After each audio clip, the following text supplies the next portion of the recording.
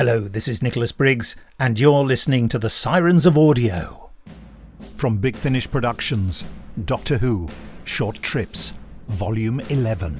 It is with the greatest honour that I have been designated the Sontaran Rearguard on Ubreus. Rearguard. If you stopped running, you could die with honour. I'd rather not die at all, thanks. It's better to die with honour than not to die at all. Let's agree to disagree on that one.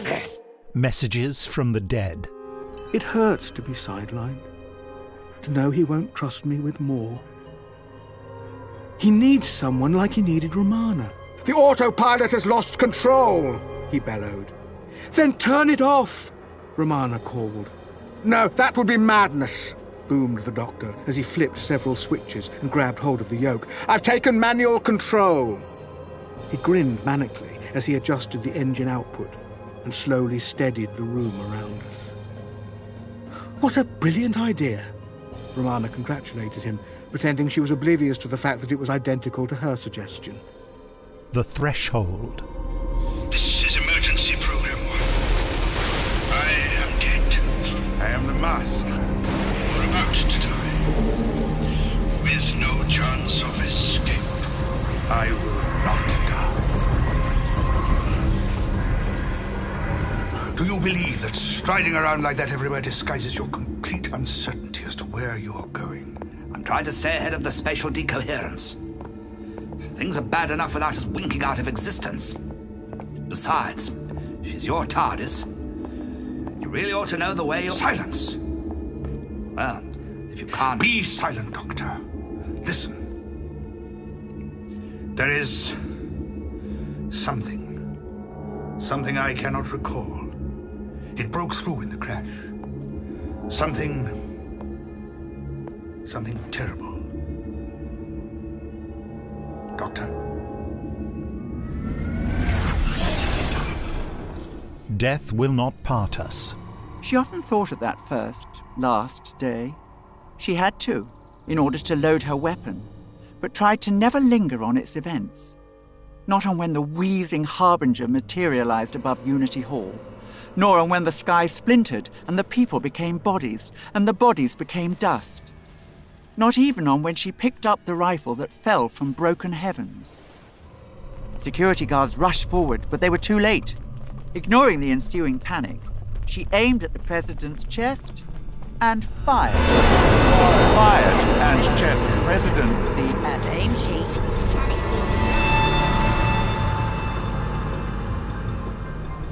Fear of flying. A sudden shudder shook the aircraft, and the Skyliner dipped aggressively. An air pocket? She screamed, a short, sharp scream.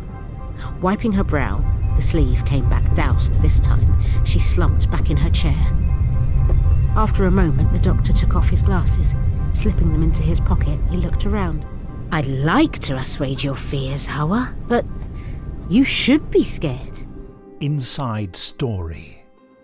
A short man with dark hair and a pale Panama hat smiles. Apologies, Miss Morton. I didn't mean to startle you. That's quite all right. I hear Diamina reply in my voice. I don't think these books are escapism. In fact, I believe they may hold more truths than your readers suspect. Big Finish, for the love of stories.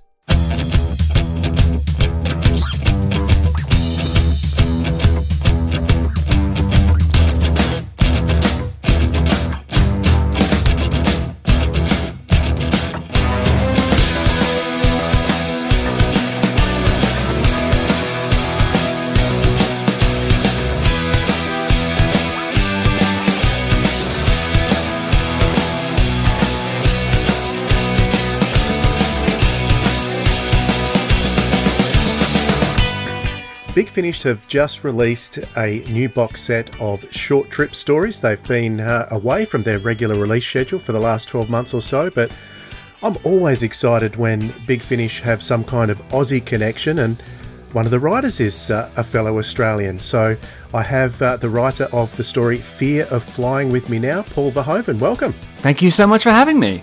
It's great to talk to you, mate. you're in Melbourne, I'm in Tassie, but most of our listeners are in the UK. It's always the way, isn't it? Yes, of course. And if there was anywhere I wanted to be right now, it's the UK, frankly. Exactly. You're coming from one of the most locked down cities in the world. How's things going over there at the moment? Well, they're pretty good. I mean, escapism has always been sort of a thing that we're all into escapism, obviously. We're into Doctor Who. But lockdown has really kind of ramped that up to 11. It's really kind of sent it into overdrive. So, yeah, I've retreated more than ever into books and films and TV and fiction. So it was really nice to have this come out just as the lockdown was finishing, because I actually started working on it when the lockdown started.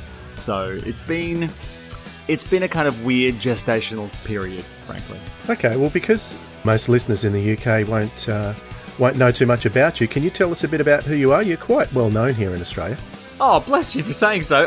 Well, basically, I hosted a kids' TV show on the ABC. Oh, God, we shot the first season 10 years ago now. It's called Steampunks, and it was very Doctor Who inspired. I mean, the whole set just looked like the inside of the TARDIS. We had big crane shots and weird cogs and exploding valves and all kinds of stuff. And I was on Triple J for a couple of years, which is kind of like the youth station over here on the radio. I've published a few books, Loose Units and Electric Blue. I hosted true crime podcasts with my dad. And whenever I have the time, I host a very, very sporadic Doctor Who podcast called The Doctor Is In, where I interview cast and crew from the show. But basically sort of just a nerd who ping-pongs from career to career. At this point, though, I think I have to say my proudest career achievement has been this short trip, frankly. Lots of people we speak to have kind of ADHD type bouncing all over the place. Is that you? Oh my God, yeah. I mean, I released a book last year during lockdown called Electric Blue, and that was partly about the ADHD and partly about how I think I got it from my dad. He's got the same thing, and he was a cop, so he kind of channeled his creative energies into lots of really weird places, dealing with headless corpses and, mortuaries and high-speed chases, whereas I kind of went inwards. So yeah, the ADHD has definitely been a bit more kind of ramped up lately, but career-wise, it is interesting because I do tend to just chase shiny objects, right? Like anything that kind of grabs my attention and appeals to me in the moment becomes an obsession. And I know it's a keeper when I'm still obsessed with it, 10, 15, 20 years later. And what's great about Doctor Who is I've never stopped. I've never not had a laser beam focus on this franchise, which is something I'm sure you can relate to as well. So you've always been a fan from a very young age? My God. I mean, coming home from school and having my dad sit me down and make me watch Tom Baker, I think Seeds of Doom was one of the first ones I saw. Or it was Remembrance of the Daleks, I'm not sure. No, Remembrance was Sylvester McCoy. Genesis of the Daleks, right? The one where he has to touch the two wires together and make that terrible choice. That's right. Yep. Yeah. So I think one of my first memories of Doctor Who, is being, I couldn't have been older than 10, potentially. And I'm not sure if that's too young to watch Doctor Who, but yeah, ever since then, it's sort of taken seed in my head, and it's not moved since. What was it like being a fan in the 90s? Because I think you're about 10 years younger than me, so right. My fandom was going to the library, getting the Target books, sticking my tape recorder next to the TV and listening to audio. So I guess that's why I love audio so much, because I listen to the TV audio a lot. But what was that like for you as a fan? Did your dad, was he a fan too, and he just recorded it and put you in front of it? He had kind of an idle interest in the show, whereas for me, it grabbed me straight away. I mean, we had a TV for a couple of years, when I was very young, and then my parents, in a fit of mania, actually mainly my dad, I think he was convinced he wanted us to become a little more well-read because we were spending too much time in front of the TV. So he sold it one day. There was a garage sale on, and he just hauled it out of the wall and sold it. And so for about 7 years, really formative years, I didn't have a television. But we were, before the TV got wrenched out of the wall, very much an ABC household. We were only allowed to watch the ABC. We couldn't watch commercial television. So anything that was on the ABC in those formative years, Monkey Magic, Super Ted, The Goodies, Doctor Who, anything like that was the stuff I knew about. And so we go to the ABC shop down at Warringah Mall, and I realized that a loophole was very much like you. the BBC would release audio versions of their TV shows in little kind of, those little plastic cases.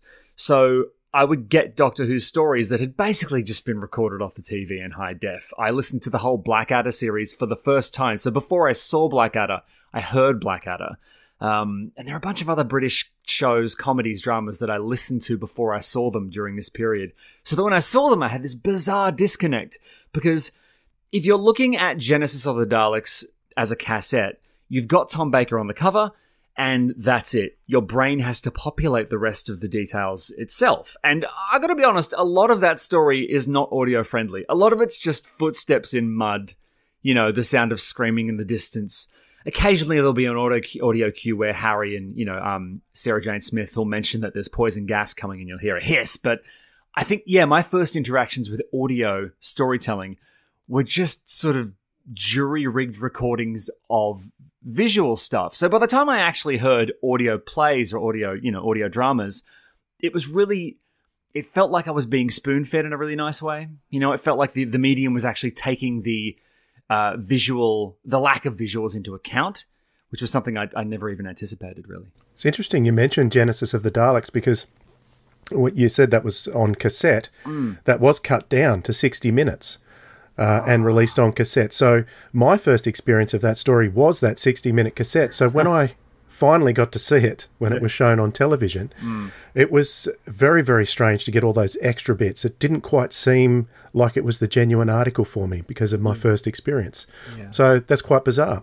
Tell us about Big Finish. Have you always listened to Big Finish from the start, or is that something you discovered a bit later after they'd been established? I think back in about 2010... I was going through one of my very manic Doctor Who phases, maybe a little bit early, maybe 2007, and somebody recommended that I listen to some Big Finish, and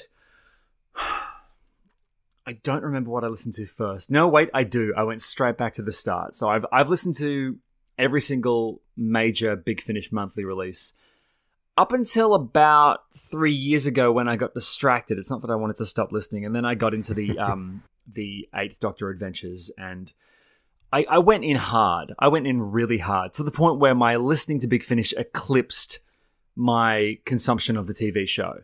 And I'm a very big fan of the show, but I think it was about the time of, I'd say, Matt Smith's second season where I basically stopped watching the show often and just listened to the audio dramas. But yeah, I've been doing Big Finish for a while. I've been evangelizing Big Finish for a long time. I mean, I've been insisting for a long time that anyone who likes the show will love Big Finish. And yeah, I've listened to so much. Not necessarily true because some people can't cope with audio. Like you've said, you had that connection with old audio shows, and I think that's what enabled you to be wired to be receptive to audio drama. It's something you've got to sort of train yourself to enjoy. It's not something you can flop in front of and just let it wash over you. You've got to actually put a bit of work into it. It requires the listener to basically play the role of editor, cinematographer, casting agent, DOP, it requires a lot of heavy lifting. But what's really nice is, I think if you've seen Doctor Who and if you have an idea of what Doctor Who kind of looks like and feels like visually, you can do a lot of that heavy lifting yourself, which is really nice.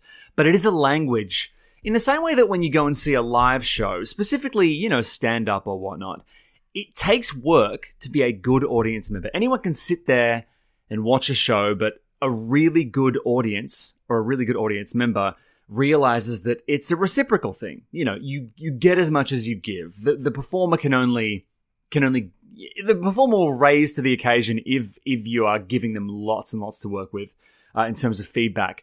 Now, it's not quite like that with Big Finish and with audio plays, but if you really put in the hard yards and try and imagine... And also another thing I have to do is I basically have to turn the lights off and listen. I can't be doing anything else when I'm listening to a Big Finish. I've given Big Finish to a few people and said maybe just go for a walk or, listen while you're doing chores, but some people's brains cannot follow multiple things at once. So it does require a certain degree of attention, which you don't really have to exercise or flex when you're just slumped in front of a TV. You're right. It is a different beast. But when I say that I've been evangelizing, I mean, what I'm trying to say to people is storyline-wise, it is as good as, if not better than, the TV show. I mean, storyline-wise, Big Finish has a degree of ambition that, I mean, there was a point back in the Eighth Doctor's monthly adventures around the Zagreus kind of era, which was just, I mean, the kind of long play storytelling they were doing was crazy good. And one of the reasons I love it is because you can, as many people have said, you can blow your budget on a CGI army marching towards the camera. Or you can just dump in a sound effect and let a really good actor describe it. And I would take the second 100 times over one. Mm.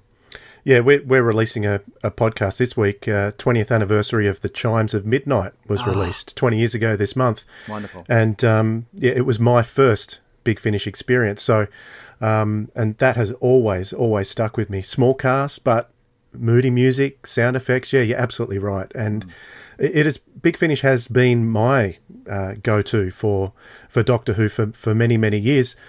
I could argue that it's better storytelling, but it's been more consistent as well. So, especially when I was subscribing, I'd always enjoy getting those monthlies in my letterbox. So that was really cool. How did you get the gig for Big Finish in the first place? Well, I interviewed Nicholas Briggs on The Doctor Is In, and that was really fun, and we got along famously. And then my wife, Tegan, she was one of the regular panelists / hosts on Whovians on the ABC. And she kind of hit it off with Jason Haig-Ellery from Big Finish, and he was a guest on the show, and they became friends, and then he came on to The Doctor Is In, and I chatted with him. And I think at the very start of lockdown, I had the idea for a full-length Big Finish audio drama, and I was pretty sure I wanted it to be a Capaldi story, even though that was kind of prohibitive for obvious reasons. So I was I thought, okay, let's make it an Eighth Doctor story. And I wrote it up as I think like a 15-page script, because I've written TV and stuff like that. So I wrote it up as an actual just script in Final Draft, and I shot it across to Jason on a whim, and he really liked it, and we had a big chat about it, and he forwarded across to the producer of the short trips, that's Alfie Shaw, and Alfie and I got along famously, and we started workshopping this thing, and before long, I was finding myself writing a one-pager, like a proposal for the story, because you have to kind of break down beat by beat and make sure that it kind of gets approved by the powers that be, because, for example, you can't have the Doctor hold a gun to a puppy's head, obviously. Just not that I put that in there, but as an example, there are certain things that the Doctor cannot do, so they have to kind of vet the overall plot so that after months of writing, they don't find that you've gone down some sort of weird plot rabbit warren. And then I wrote the thing up. I don't remember how long it took. I write very, very fast. It was the edits that took a while. It was the editing process, the kind of passing back and forth. It didn't go through too many major changes throughout the process. It was pretty much finished. Some of the finessing involved Alfie or, Jason or Tegan kind of workshopping a joke or two and kind of getting it nice and tight. And then once it was approved, I didn't see or hear anything from it. And because it was recorded during lockdown, and this was the weird part, generally speaking, they'll get the cast in and there'll be cool photos of the person in the studio, grinning, holding the script. But mine was recorded, I think maybe in a closet at Aisha's house. So I didn't really to be honest, I forgot that it existed, because that's what you have to do with creative endeavors. You have so many pokers and so many fires. The only way to stay sane is to make the thing and then just forget about it, because let's be honest, the arts have been collapsing around our ears since lockdown started. And working in the arts is a flaky thing at the best of times. And to be honest, I would go crazy if I was trying to sort of check in and chart its progress. And then I think just before Christmas, I got contacted by a wonderful reporter whose name I forget over at Doctor Who magazine saying, "Hey, so I've heard the story. It's great. Do you want to talk about it?" And let me tell you, that was a trip. I mean, that was an absolute trip. So I called him up and we did an interview on the phone. And that was when it kind of became very apparent that this thing that I'd kind of shunted out into the ocean and forgotten about for well over a year had been recorded without me knowing, had been actually recorded and edited and mastered, and now somebody over at the Doctor Who magazine had listened to it and quite liked it.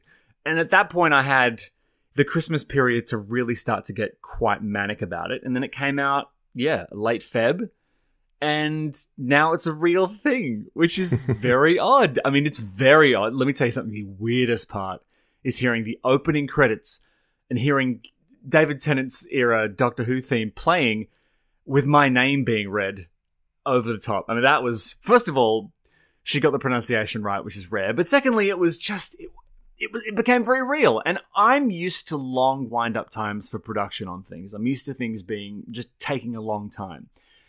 But this felt like a freaking eternity. If I get to do this again, I think I now know going in that the production time of these things is long, as it should be. Interesting connection there with Aisha Antoine doing the reading, because obviously she'd worked with David Tennant on screen. Yes. In one of my favourite episodes from the RTD era, Midnight. Yeah, Midnight's one of my favourite episodes too. And when I heard that she was reading it, let me tell you something, man, I freaked out because one of the great things about Midnight is, as you'll know, it's basically a play. You know, Russell T Davies is a wonderful, wonderful writer, and I couldn't be more excited he's coming back. But one of the things he does really well is just character pieces. He just builds really great characters and puts them in these wonderful situations and lets them bounce off each other.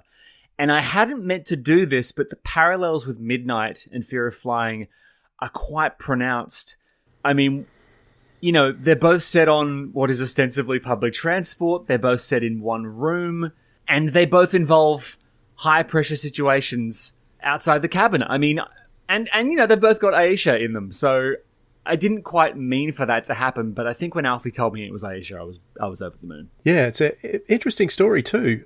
What was the inspiration for it? I don't want to give anything away, but Fear of Flying, is there any real life experience in that title for you? I don't have a phobia, but I am an actor, and I did actually get flown to an audition about 15 years ago, and I had to get flown to Sydney to do, I think, an ad for a car commercial. And at that point, I was thinking about bailing because all I'd been getting were auditions for commercials. I hadn't gotten anything else in years. And my agent said, look, they're going to pay for the flights. We'll get you across there. And I was just on the flight, miserable, freaking out, thinking about quitting. And I think it was the fear of COVID that was sort of bubbling over and had everyone trapped indoors in Melbourne that sort of spurred the fear part. But no, I don't have a phobia of flying. I did do a lot of research into this, you know, the kind of, the physical and psychological symptoms of a fear of flying and worked those into it.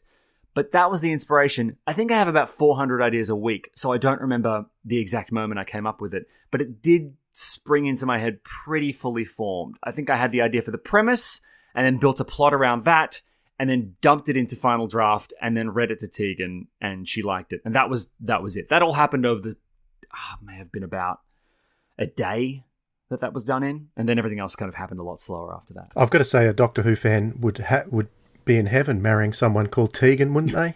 Yeah, she was actually named after Tegan Javanka because Tegan's dad had a bit of a crush on Janet Fielding, and I think they'd agreed on a different name, potentially Mary. I think Tegan's told this story on Whovians, actually, and they loved it. I think Rove couldn't stop laughing. But I think what happened was Tegan's dad was a big fan of Tegan, and then his wife was under, I think she'd taken the epidural and she was unconscious, and rather than going in and giving the proper name, Mary, I don't know what he was thinking. It was some sort of brain fart. Because let's be honest, Tegan is not the nicest character in Doctor Who. She complains a lot. My Tegan doesn't. My Tegan is... She doesn't complain at all, but I think, yeah. And I don't even think she's seen that much of that era of Doctor Who. I interviewed Janet Fielding on the show and told her, and she was appalled. I mean, I think she actually imagine that. She gave me a message to play for my father-in-law, just to chew him out. It was great. God, it was great. That sounds fantastic. There's some other themes in your story too. Alternate energy. Is that something that you're concerned with? Oh my God. Well, no, right now, all anyone is talking about is the planet burning. I mean, what was it, a year and a half ago maybe, that we had the bushfires in Australia that killed incredible amounts of wildlife, and I'm not going to get into politics, but it wasn't handled very well, and I was very angry, and I was feeling kind of hopeless about environmental stuff. And one of the things I like about Doctor Who is when it is a little bit hammy, but essentially very optimistic. I want a doctor who can walk into the room and have a kind of bird's eye view of a problem and find a way to fix several problems at once. So on the kind of zoomed out level, the Doctor is trying to save the world in this story. But at the zoomed in level, he's trying to save one person from something that's going on inside them. So I wanted to kind of try and marry the two and have the solution be I was trying to link everything together, but I like a Doctor Who is optimistic, and I like a Doctor Who story that is hopeful. And I think, hopefully, when you finish listening to this story, you maybe feel a little bit less bummed out about the state of the world right now. Maybe. And that was kind of my goal. So, yeah, I'm sick of waking up, doom scrolling through Twitter and feeling extremely depressed about the ice caps melting. And I wanted to kind of provide some sort of, emotional counterbalance to that. So hopefully I've done that. Yeah, and you've done it very well too. Oh, thank you. So, very good story. I can highly recommend it for anyone who's listening to this. Any more in the works? You said if, but my question is when?